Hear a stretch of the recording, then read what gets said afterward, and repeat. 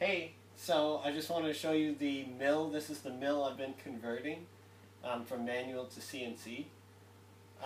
When it was all said and done, spent about $350 on stuff to convert it.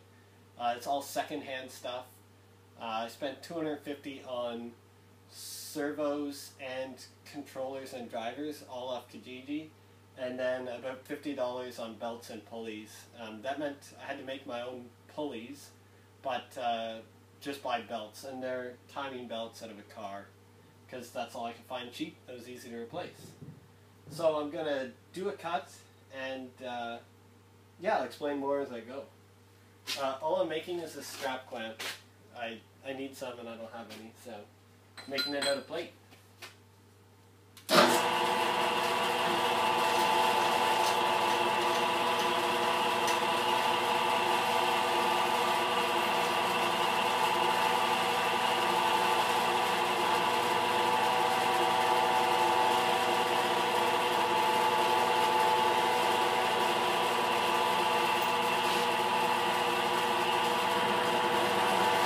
So right now I'm taking a cut about 100 thou deep, and I want to put a 1/2 inch bolt through this clamp when it's done, and I've only got a 1/2 inch end mill, so it goes across and it goes back 40 thou, and then takes a cut across the backside.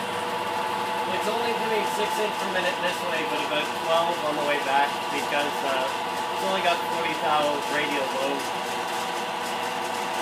And then I have to advance it down manually and run the same program again.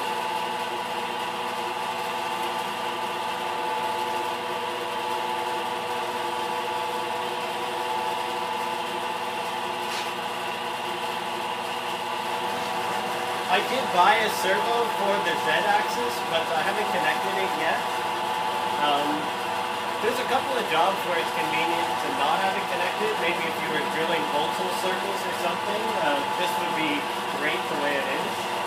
Eventually I'm going to attach it to this quill, because I think using a servo to raise and lower the table would be really difficult. You need a really big servo.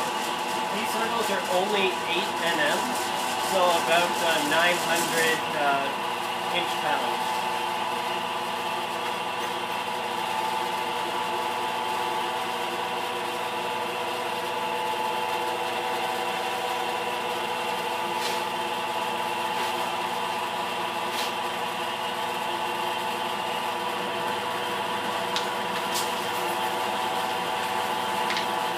The controller I'm using is Mach 3. I use it also on the lathe, which you've seen in a couple other videos. It's easy to use, it's really cheap. The licensed version is about $250.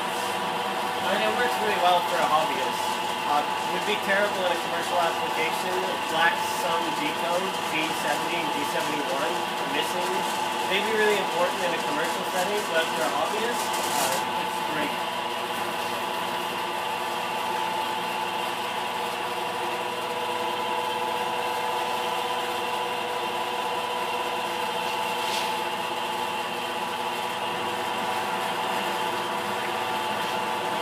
So I'm going 100 thou at a time, and my material is 500 thou deep, so it takes 5 passes to cut the full depth.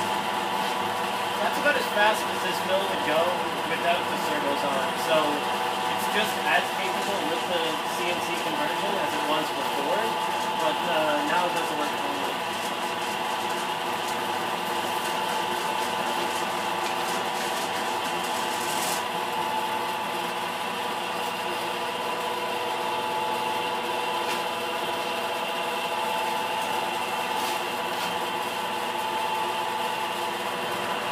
So this is the last cut, it's just breaking through now. Overall I'm super happy. I have a bit of backlash, like I'm getting about 15 thou when it changes directions. Mach 3 does have a parameter that controls backlash, compensates for it, backlash compensation.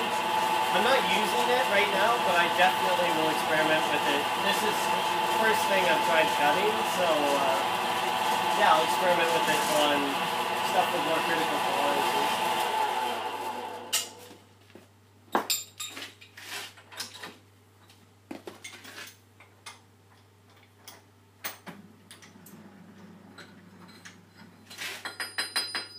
And that's it. Strap clamp from a piece of 1/2 inch plate.